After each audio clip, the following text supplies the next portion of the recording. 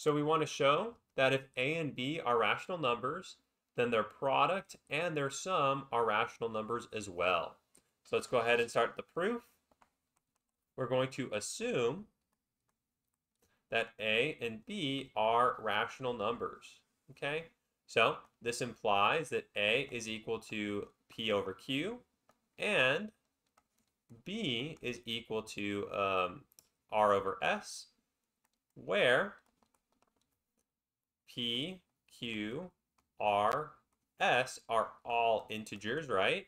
All these are integers, and Q is not equal to 0, and S is not equal to 0, right? This is the definition of a rational number, right? Since we know A and B are rational numbers, we know it's an integer over an integer, right? Where the integer in the denominator is not 0. So we're going to try to get this form for A times B and A plus B. So let's go ahead and consider A times B, which would be P over Q times R over S, right? When we have two fractions, we multiply straight across. So that's going to be PR over QS. Now look what we have. We have that AB is equal to an integer times an integer, which is an integer, over an integer times an integer, which is an integer. And since Q is not equal to 0 and S is not equal to 0, we know that QS won't be 0. So where PR and QS are integers, right? And QS is not equal to 0. And this is the definition of a rational number.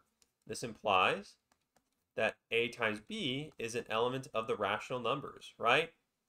So now we're going to do a similar argument for A plus B. So let's consider A plus B, right? So this is going to be, so A was P over Q. So P over Q plus R over S. So with these, we have to find a common denominator. So this will be P over Q times S over S plus R over S times Q over Q. And this will be PS over QS, right? Plus RQ over QS. And since we have a common denominator, we can combine the numerator. So this will be PS plus RQ all over QS.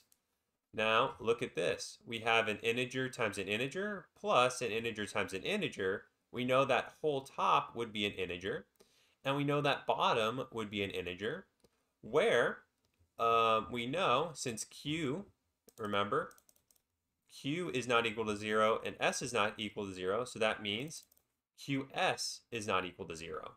So we have, right? So let's go ahead and rewrite this. So we have that A plus B is equal to PS plus RQ over QS, where, right, where PS plus RQ, right, and QS are integers, right, and QS is not equal to 0.